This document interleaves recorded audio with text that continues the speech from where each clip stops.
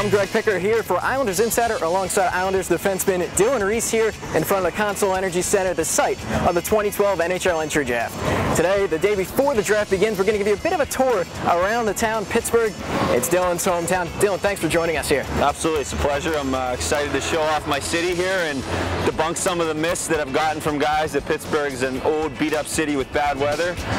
As you can see, we've got beautiful weather, brand new hockey building, and we got a great city here in Pittsburgh. Stay tuned. We'll give you a tour of the town, some of the great sites that you don't want to miss if you ever come here to Pittsburgh.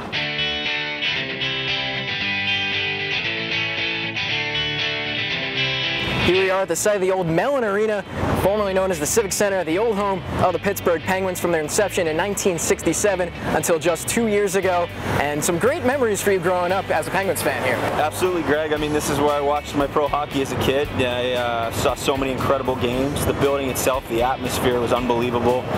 The sound carried. It actually reminds me a lot of the old Coliseum, and with the small hallways and just really rowdy fans. I had a chance to shoot here as a peewee in between periods when they had the young kids go out. That was a fond memory for me, and oddly enough, maybe the most favorite memory I have of this place was the game actually that the Islanders came back Game 7, '93, and beat the Penguins in overtime. And that was the year the Penguins, I believe, were the President's Trophy winner. They said it was the best team they had of the 3 years. Two previous, they won the Stanley Cup. Said it was the best team they had, and it was a great game. The Penguins came back late to tie it, and then the Islanders scored it. David Gall scored in overtime to win it. One particular memory for you was getting to play here before it finally closed. Yeah, I was really lucky. It was my first chance in the NHL, playing under Scott Gordon 2 years ago, and actually 3 years ago. And I was lucky enough to play in the last game here in Mellon Arena, the last regular season game where they hoisted some banners and they, had a big ceremony about the closing of the rink. So it was very special to be the last Pittsburgh player to play in it, and a big exciting moment for me. All right, that does it for us from Mellon Arena, but now we're going to take a look at some other sites of Pittsburgh.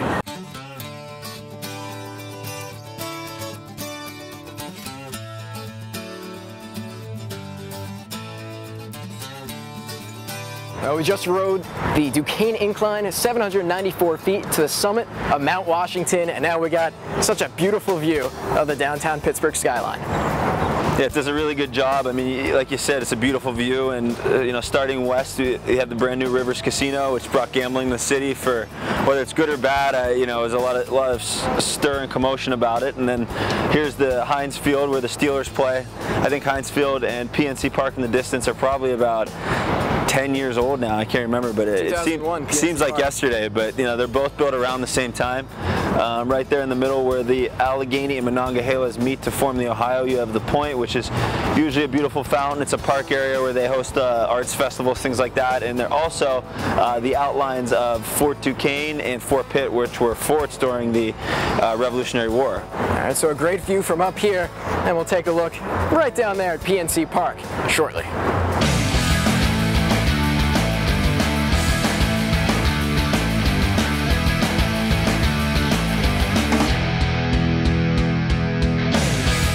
Here we are on the Roberto Clemente Bridge just outside PNC Park. It opened in 2001 and it hasn't been the greatest baseball on the field since it opened, but without a doubt, one of the most beautiful parks in America.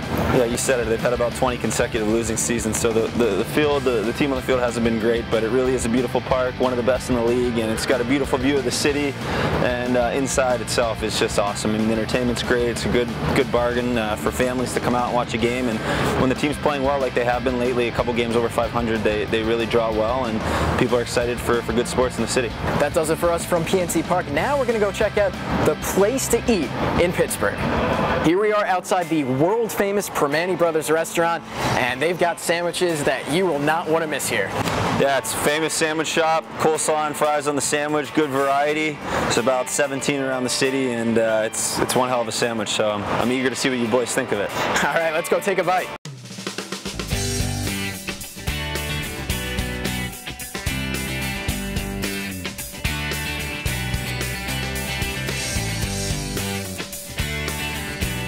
All right, we took a tour around the town, visited a couple of arenas, went up the incline, took a nice look at the overview of Pittsburgh itself, hit up PNC Park, and now we're finishing off with a great sandwich here at Permane Brothers. Now, let's take a bite. I'm excited about this. I just want Sean, our strength coach, to know that this isn't part of the diet. These guys forced me into it, you know, so I don't want Snowy to think this is what I'm eating all the time.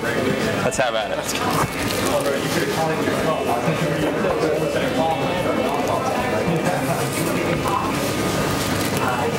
Nothing but deliciousness, right? That's a good sandwich. What did I tell you? What did I tell you?